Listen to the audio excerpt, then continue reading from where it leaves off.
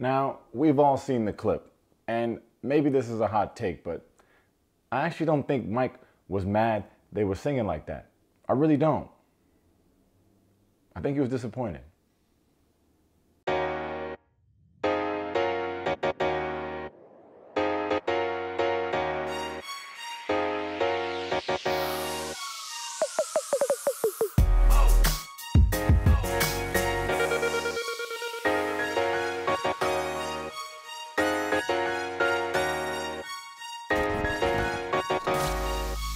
All right, welcome to Taste Take. If you're new here, today we're talking about the new Netflix documentary, The Greatest Night in Pop.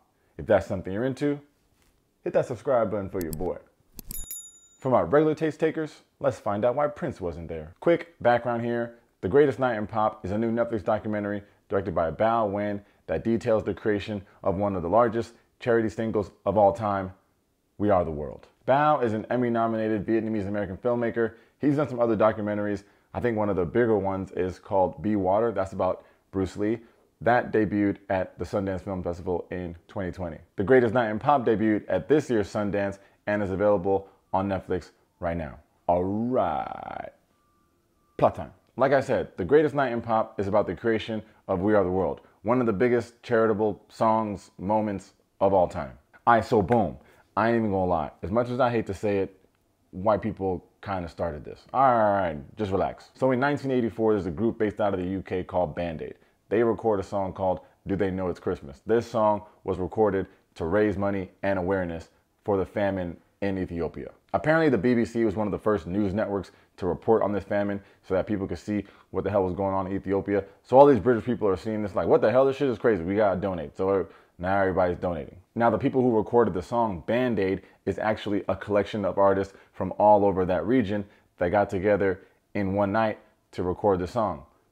Kind of like We Are the World. Anyway, Harry Belafonte, actor, singer, activist, he catches wind of this. He's like, what the hell? We can't have these white people be the only people helping our people. We got to get some of our own people to help our people. I mean, of course, it's not really like that, but he does believe strongly in the idea of black people in America stepping up. So he got an idea. So he's like, we got to make an American song, anthem, whatever you want to call it, to raise money for our people in Africa. So he hits up his boy, Ken Cragen. Ken Cragen has a bunch of musical connections.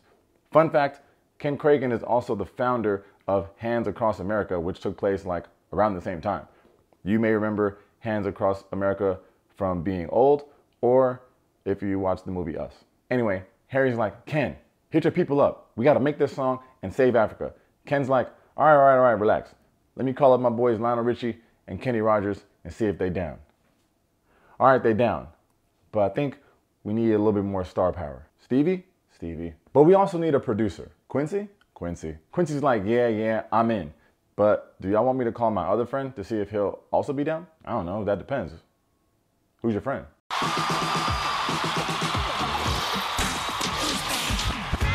Did you hear what I said?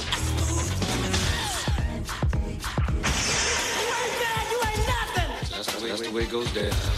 Call him right now. Mike said he's down to Now We Gotta Party. The plan was to have Michael and Lionel writing the song while the team went out and recruited the other artists to be a part of it. The shit was like Ocean's 11. But how could you get all these people, the biggest stars in the world, in one place at one time? Insert the 1985 American Music Awards. Lionel Richie, of all people, is set to host the show, and most of the stars that they need will also be in the building. It's perfect. We'll record it after the show. Which also, like, bro, if I'm going to the American Music Awards and you want us to record the song after, does that mean that we can't like party and turn up after the show? Tate, it's for a good cause. Okay. Well, maybe like a little turn. Tate! All right, sheesh. Anyway, while all these artists were at the AMAs, Mike was in the studio doing his vocals and just getting shit ready. My man. Last thing about the AMAs though, I gotta go on a little tangent because it's just a little too wild for my 2024 brain to comprehend. That night, Lionel Richie won a lot of awards. And if you pay attention, you'll see the categories just are a little strange. And now, let's see what record will make it as favorite black single. Bitch, you better be joking. Yeah, they got like your favorite black song, your best black male. Like, what in the tarnation? I don't know. Apparently, when Thriller came out, they were like, well, this ain't R&B or soul, it's really pop, but we can't give black people pop awards. So these brainiacs were like, let's just call them black. Listen, they went back to R&B and soul literally the next year. But just another example, when all these people out there be like, slavery was so long ago, you guys are fine. Like, it's the 80s. Anyway, and so it was. Over 40 of the biggest stars in music in one place at one time with no rehearsal together. How'd it turn out? Well, now we got a documentary. It was just a wish list. Said yes without knowing who was going to be on it. Bob Dylan, Stevie Wonder, Paul Simon, Cyndi Lauper, Bette Midler, Billy Joel, Steve Perry, Willie Nelson. I think we have Tina, Sheila E. Diana Ross. Everybody was there. So what's my take? Honestly, if you haven't already figured out that this YouTube channel is essentially a glorified Michael Jackson fan page, I don't know what to tell you. That said, I'm always very skeptical to see how the media will portray him, since a lot of outlets seem to have a very strange propensity to dragging him down. But I'm 1000% pleased with how Bao Nguyen represented not only Michael, but all the other great black artists that came together to make this song. And of course, it's not just black artists. A large part of the magic of this record was the coming together of black and white artists alike. Some of them who probably never even met each other, like all for the greater good. Like that's the whole point of what music is supposed to do. When you watch this, one of the most important moments you'll see is how Quincy Jones made this handwritten sign at the entrance that said, check your ego at the door. And that's powerful stuff to trust that artists of their caliber would take heed to it. Yes, this is for charity. They should just chill out, but Hollywood is Hollywood. Anyway, back to the documentary. It just does such a nice job of telling the story and showing so much footage that I've never seen before. There's about a 90 million% chance that I'll be watching this again. It's just so much happening. For example, there's a scene that I'm almost confident that the director didn't even think twice about, that I rewinded 3 times. It's Dionne Warwick sitting next to Lionel Richie, sitting next to Diana Ross, sitting next to Michael Jackson, and they all just chilling. Like what I wouldn't give to just hear what they were talking about in that moment. Then you got scenes like Lionel Richie in the studio with Michael Jackson and Stevie Wonder, and Michael and Lionel are singing and performing the song for Stevie for the first time. Like it's on video. Also, did you know that Michael Jackson and Stevie Wonder are like third cousins?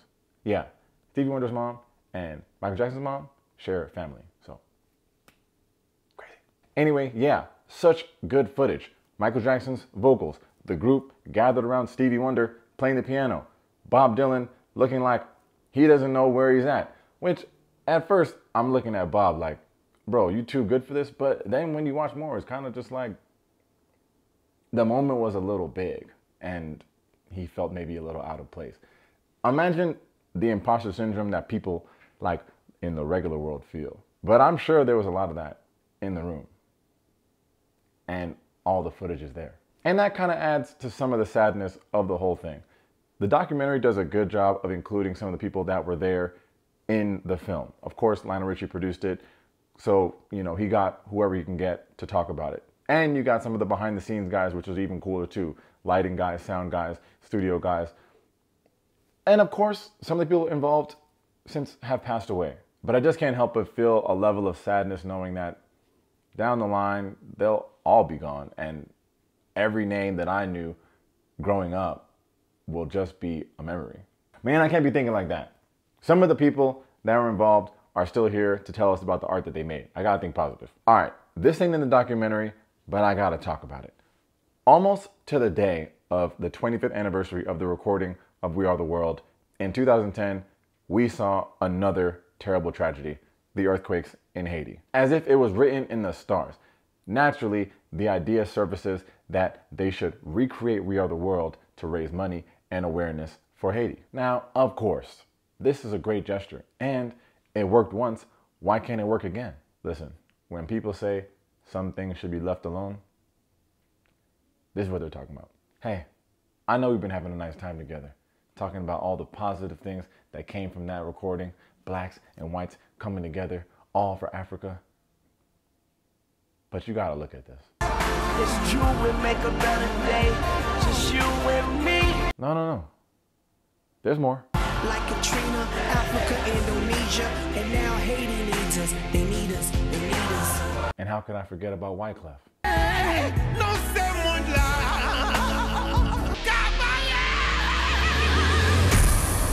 That money's probably still in Wyclef's bank account. Listen. This is serious. Okay. This is the last thing I'm gonna say about it, I promise. We Are the World 2 was so bad that Saturday Night Live made a skit where they recorded We Are the World 3 to raise awareness for the disaster that was We Are the World 2. Sometimes you gotta just leave it alone. Bless their hearts though. Back to the original. Since its release in 1985, We Are the World has raised over $63 million for humanitarian causes. That's over $168 million in today dollars. 90% of that money was pledged to African relief, both short and long term, and the other 10% was pledged for domestic use, trying to fight our hunger and our homelessness right here in the US, which I can appreciate because a lot of times we be giving aid out to other countries and they be needing it, but sometimes we be needing it too. And they be needing it more, but we be needing it too. But they be needing it more. But still, we are not in famine. It is estimated that that same 1983 to 1985 famine I talked about in Ethiopia killed up to 1.2 million people because they were hungry. Charity can be tricky. You're donating money, but you're not always exactly sure where it's going to end up, especially if you give it to Wyclef. But in June of 1985, the first USA for Africa cargo jet landed in Ethiopia and Sudan with food, clothing, and medicine. And Harry Belafonte flew over to Africa not long after to see it for himself. Now, even though things are much better than they were, I wish I could say we solved the hunger problem in Ethiopia. But even as recent as an October 2023 report, the World Food Program listed Ethiopia as having over 20 million people in need of emergency food assistance. And a lot of this is a result of conflict, displacement, climate change, even COVID. It's not great, but organizations like the World Food Program are doing what they can to help out. And as can be expected, if you want more information, you can check the description of this video because I got their link if you want to help out, donate, or just learn more. And you can't trust all these charities and organizations, but this is backed by the UN and they are reviewed very highly as people doing charity work the right way. But back to my original point, there is hard evidence that We Are the World made a serious impact on the people in Ethiopia. I found this excerpt online. Following Michael Jackson's death in 2009, Elias Kifel Miriam Bien, who grew up in Ethiopia and was a beneficiary of the aid provided by the single, said, "I won't ever forget Michael Jackson because his contribution to the song We Are the World had a very significant effect on my life. I am 50 now, but 25 years ago, I was living in Addis Ababa, Ethiopia, which at that time was suffering from a long drought and famine. It was a terrible situation. Lots of people became sick and many more died. Around 1 million people in all were killed by the famine. In 1984, Michael Jackson, along with a number of other leading musicians, made the song We Are the World to raise money for Africa. We received a lot of aid from the world, and I was one of those who directly benefited from it. The wheat flour that was distributed to the famine victims was different to the usual cereal we bought at the market. We baked a special bread from it. The local people named the bread after the great artist, and it became known as Michael bread. It was soft and delicious. When you have been through such hard times, you never forget events like this. If you speak to anyone who was in Addis Ababa at that time, they all will know what Michael bread is, and I know I'll remember it for the rest of my life." I'm going to give The Greatest Night in Pop 5 stars.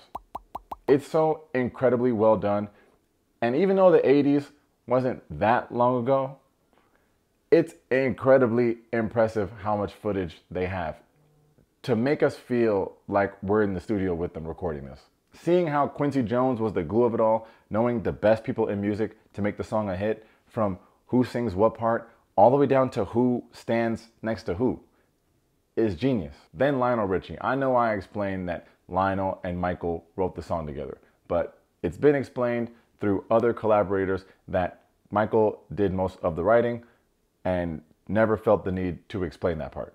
But what Lionel may have lacked in writing this song, he made up for by being the absolute force in the studio. Imagine how impossible it would be to gather the attention of a room like that. You know the expression, herding the cats? This is herding tigers. The doc shows Lionel navigating the space, putting out fires before they even become fires, just keeping the energy up at all times. That's not something that Michael could do. Listen, the last thing I say before I get out of here is really just an apology. And this apology is to Kenny Loggins, Steve Perry, and Daryl Hall. I'm sorry I wasn't familiar with your game. Can we get a clip in?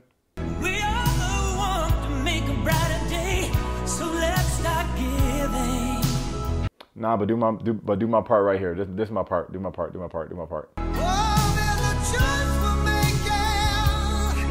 We're saving our lives. All right, and then bring us home. It's true, we make a better day, just you and me. Boy, listen, just go watch the documentary. It's out now. You already got Netflix and the shit is fire. Sheesh. As always, thanks for checking out Taste Take. If you enjoyed the video, make sure to hit that like and that subscribe button. In the comments, please tell me you're planning on checking this out. If you do, let me know your favorite part. Did you know this story of We Are the World? Have you heard the song We Are the World? Listen, I'm gonna tell you right now, just because now people they don't be watching the video all the way to the end. But if anyone's here, they're just here. I almost cried at the end. That's the type of time I'm on.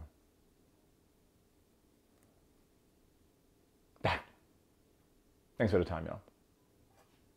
Peace. Oh, Prince. So, listen. They asked Prince to be a part of this thing. And he was being Prince. So he's like, I'll think about it. Prince is at the damn AMAs, winning awards and all this.